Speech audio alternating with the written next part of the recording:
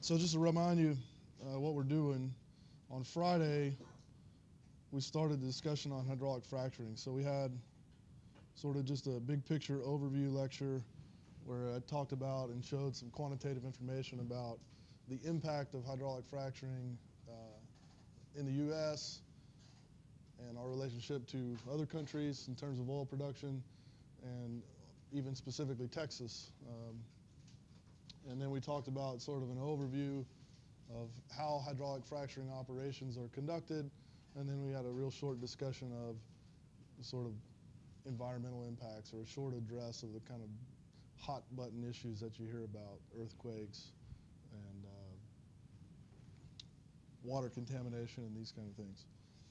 And we also had a little short economic discussion in there, but I was such tangent to the rest of the talk that when I posted the video I cut that out. So if you weren't here and you watched the video, you won't hear that part. So what we're going to do over the next, well, basically the rest of the semester, we're going to start today. We're just going to have a basic lecture on sort of elementary fracture mechanics. And I assume none of you had a course in fracture mechanics, right? Has anyone had a class in fracture mechanics? Probably not. Yeah. It's usually a class you wouldn't take, even if you were, say, a mechanical engineer or aerospace engineer, you probably wouldn't take it till a graduate class anyway. So we'll have a sort of a big picture, or this elementary fracture mechanics lecture today, and that's probably all we'll get to.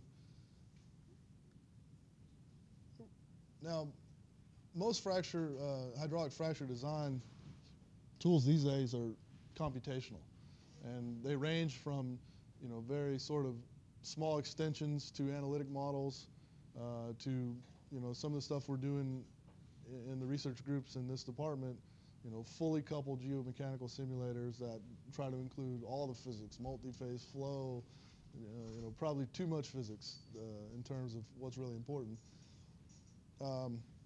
So that's sort of the state of the art of most of the commercial fracture simulators that you'll actually use to do fracture design. Have some varying degrees of complexity between a simple extension to an analytic model to fully coupled finite element type simulator. There are a few analytic models, and the analytic models are worth discussing because they're full of assumptions. They have to be to sort of make them tractable. But they are useful for a couple of things. One, they're useful verification problems for the computer models, right? You should be able to take your really complex computer model and make enough simplifications, or basically put enough zeros in the inputs to get it to reduce to one of the analytic models, or get it close to one of the analytic models, or show that it converges to the analytic models in some limit. And that offers a good verification to make sure that you actually implemented the computer code correctly, right? It's doing what you think it's doing. The analytic models also offer insight, right? You can see, if certain parameters are under square root signs, they're probably not, whatever your design variable is, probably not sensitive to that parameter, or less sensitive than other ones. So they offer some insight into the importance of the different parameters that go into the model. And so we'll discuss those. I mean, there's essentially two kind of classic, most used, the KGD model and the PKM model. And so we'll talk about those two models at least.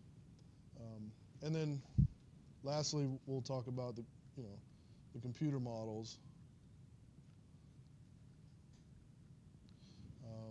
So these range from things that you might hear like pseudo 3D models to more and more advanced. And we'll just cover those at a high level. I'm not going to ask you to, certainly not to code anything up and really not even solve problems, but just to be aware of the different tools that you can use. In terms of the analytic models, we will solve some problems using those models. So that's what essentially we're going to be doing for the rest of the semester. So let's talk about fracture mechanics. Fracture mechanics was really born around 1920, 21. There was a guy named Griffith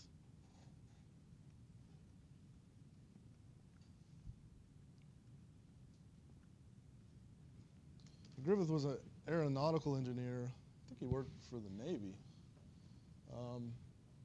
And 1921 is kind of significant date because just a few years after World War I. And World War I was the first time that airplanes were used other than anything kind of a novelty, right? I mean, it was sort of the first time when airplanes were really used. They were used in combat, they were used for transport and other things.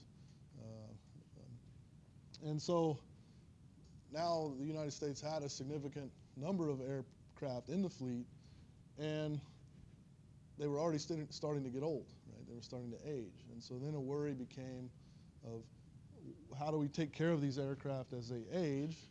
And one of the most significant problems with aging aircraft, even to this day, has to do with fracture. Okay?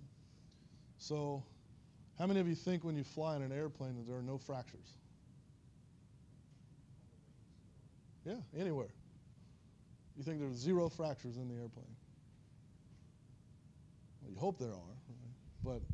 But the reality is they're not, right? There's fractures, a lot of fractures. I'm a pilot, actually. I inspect the aircraft before I go fly, and I look at the fractures.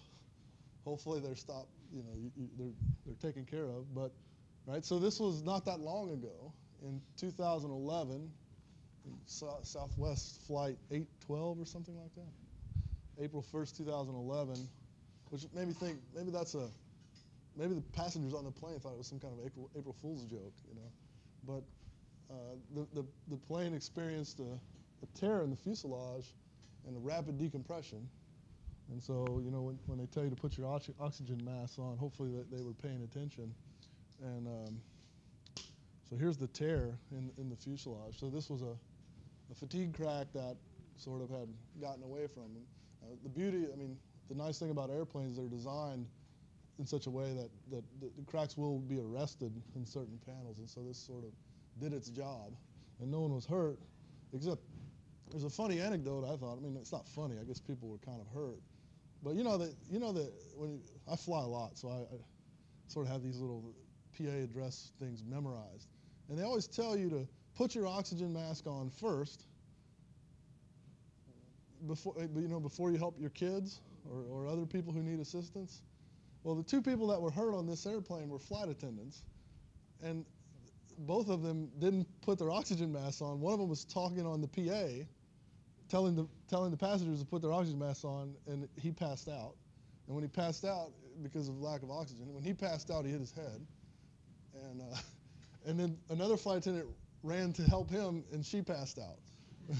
So, I mean, I guess it's not that funny, but it's sort of ironic. They always tell you to put your oxygen mask on before you help someone, and then they didn't follow their own instructions.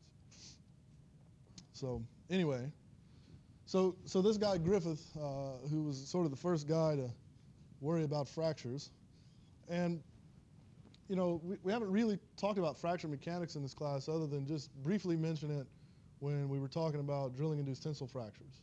And you know, we basically said that the strength of the rock in tension doesn't matter. But I do want to point out that when we talk about the strength of the rock in tension, that's really, I mean, while we may not say it explicitly, what we're really talking about there is the strength of sort of a homogeneous material without flaws, right? But all rocks have flaws. And so really in tension, the failure of any rock is going to be governed by the cracks or the flaws that are in there and their resistance to propagation. And that's what the subject of fracture mechanics deals with. The strength of a material or the material's resistance to fractures that do exist, they're already there, and they propagate. So this guy Griffith, he did a set of experiments. So he just had a sample.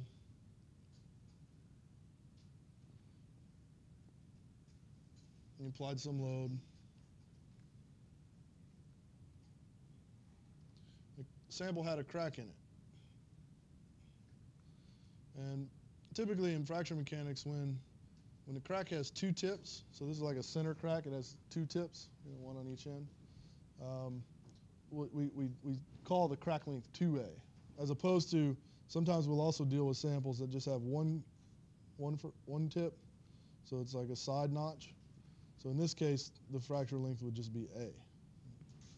Whenever it has two tips, it's 2A. Whenever it has one tip, it's A. All right. So Griffith went to the lab, and he had a bunch of samples prepared. They all had fractures in it. And he pulled on them, he pulled on them, he pulled on them. And for a wide range of materials, and these were metals, okay, but different metals. For a wide range of materials, he realized that there was some constant that was proportional to the applied load and the square root of the crack length. Okay, so again, because this occurred over a wide range of materials, you might begin to suspect that whatever that constant is some sort of material property. Okay. So just like we have Young's modulus, Poisson ratio,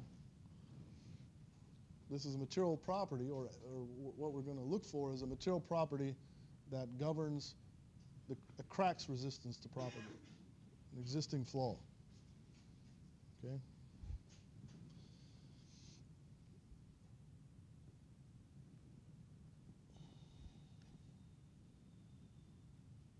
So with that, we're just going to make some energy arguments. Let's take our center crack plate. Crack length 2A. Our sample length is L. I'm going to apply a load to it. All right. And so, I mean, you might think of this as one way. If you sort of from a static analysis, you might think that on this side of the crack there's some spring that stores elastic energy, and then I'll just draw a box or something that goes on with the crack, and then there's another spring here, and then we apply a load. And so what we want to do, I mean, we know from physics, right, how to write the energy associated with a spring. Okay, so it's sort of what we want to do here. We're going to do like a static energy balance. Okay, and when we talk about stored elastic energy, it's a potential energy, right? I mean, a spring has potential energy. Right? If I compress the spring, there's some stored potential energy. Right? And so with that, we usually, because when we talk about potential energies, it's common to use the symbol U. Right? So we're going to say that there's some U. We're going to write down an energy balance. Right? There's some U associated with the elastic energy, right? Associated with the springs in that picture, if you will. Okay. And then there's some energy associated with creating new surfaces. That's sort of what's in that box. Right? This is dealing with our crack. So there's some energy, right? There's some free energy that's going to be released when we create a new surface. And then that's going to be equal to, or if we move it to the left-hand side of the equation, we're going to say minus the external work, or I might just say, since I used L up there, we'll just say the work due to loading, and that's equal to 0. Okay? And then what we want to see is how this energy balance changes as a function of crack growth. Right? So we're going to take the derivative of both sides with respect to A. Right? So A is the crack length. So we take the derivative of both sides of the equation with respect to A, and I'm just going to regroup some of the terms. So we're going to have the energy associated with crack growth, new surfaces, elastic energy minus that. And you'll see why I grouped them like that in a second. But basically, these are the terms that have to do with the kind of mechanical loading, the internal forces associated with the elasticity of the material, the external load, and that has to do with the crack.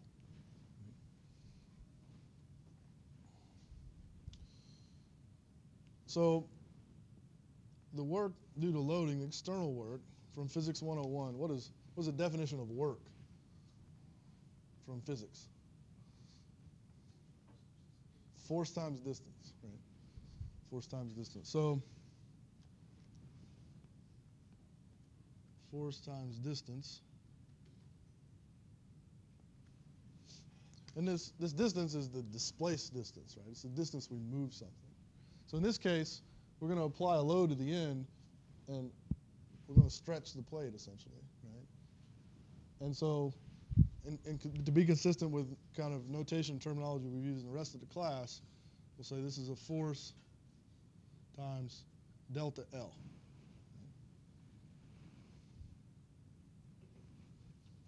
Or, I guess I should say that this plate has some cross-sectional area A, right? So the force, this is a static problem, right? So the force has to be the load times the area, right? So that's force. So the stress due to loading times the area. And then I'm going to write delta L as the strain times L. Times L.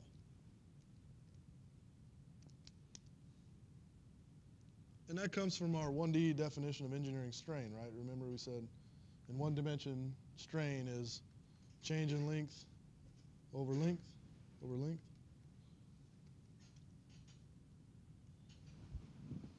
Right? So I'm just solving this equation for delta L, plugging it in there, and then I have this equation.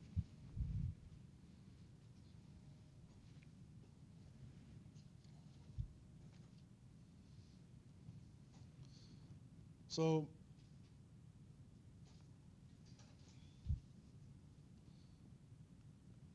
the potential energy due to the elasticity in the sample is, it's like the area under the stress strain curve, right? So you have a stress strain curve. Here we're just talking about an elastic material, right? So the stress strain curve for an elastic material is going to look like that. What's the slope of that line? Young's modulus. Right? So I just need the area under this curve, right?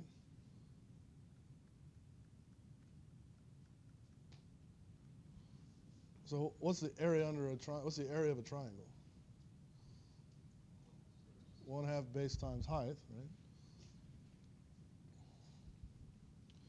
So in this case, 1/2 the stress times the strain. And this is actually an energy density. This is an energy density, so this is like a point-wise quantity, and we have to essentially, to get the total energy in the whole body, we need to sum it up over the whole body. Essentially, in this case, that means we multiply by the volume, because we're assuming this is homogeneous, it's a constant, right? So this exists point-wise everywhere, so then we multiply by the volume, and the volume is just AL.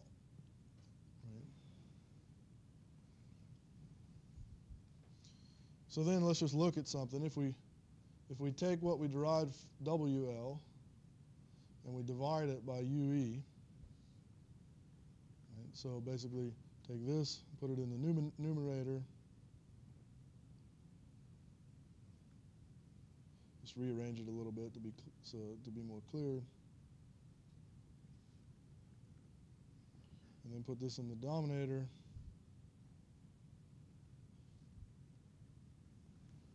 You see that that term and that term cancel, so this equals 2. So another way to say that then would just be that WL is equal to 2 UE. And then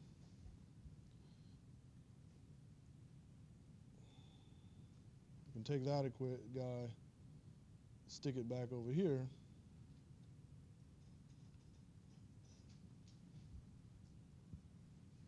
So that my equation becomes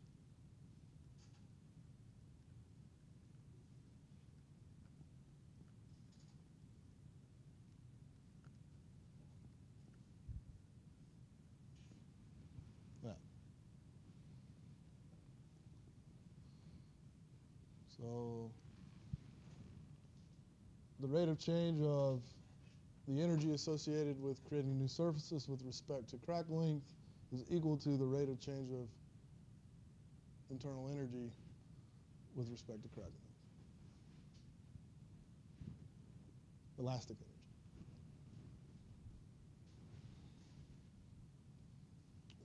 Okay?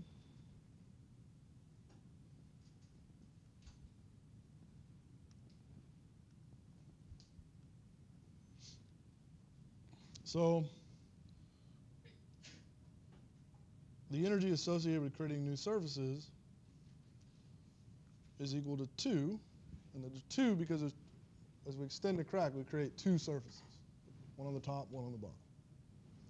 So it's equal to 2 times the length of the crack, in our case 2a, times what we'll say is gamma. Gamma is the specific surface energy. So this is the increase in free energy per unit area. It's very much like an analogy with surface tension in a fluid. All right. Times the width of the crack. So we're going to just normalize this by width. Right? So divide by width so that we have US over width is equal to 4a gamma. And then the internal energy divided by width for a sample with a crack in it and assuming plane strain.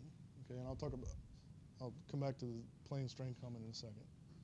But this is an equation that was derived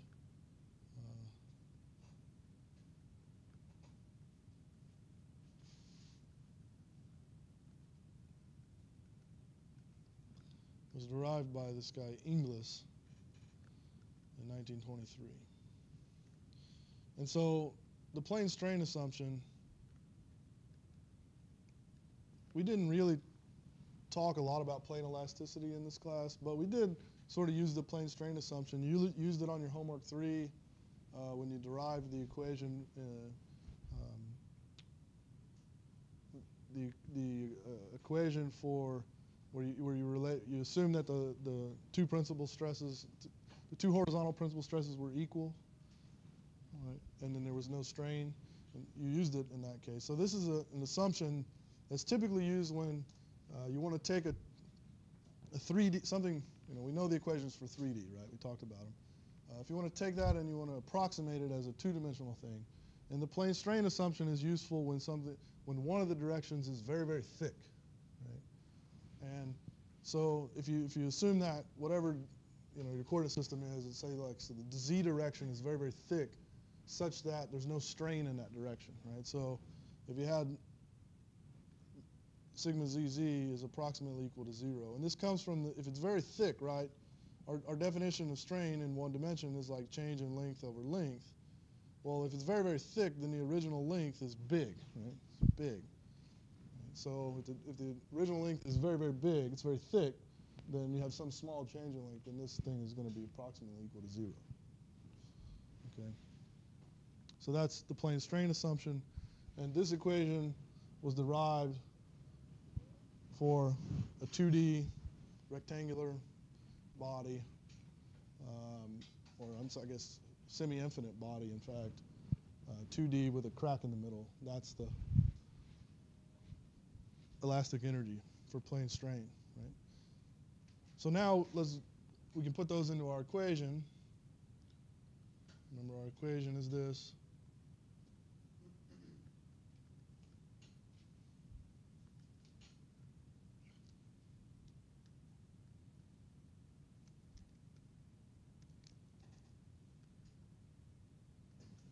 And they're both normalized by the width, and the width is not a function of A, so just get rid of them.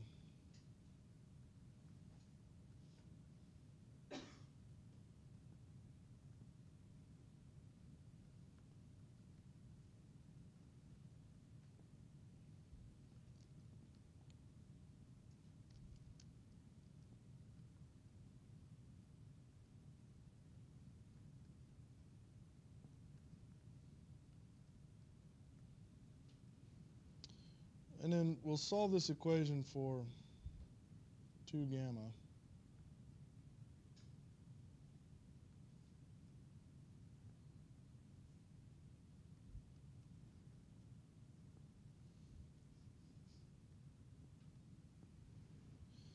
And we typically call 2 gamma G. G, this is called the strain energy release rate.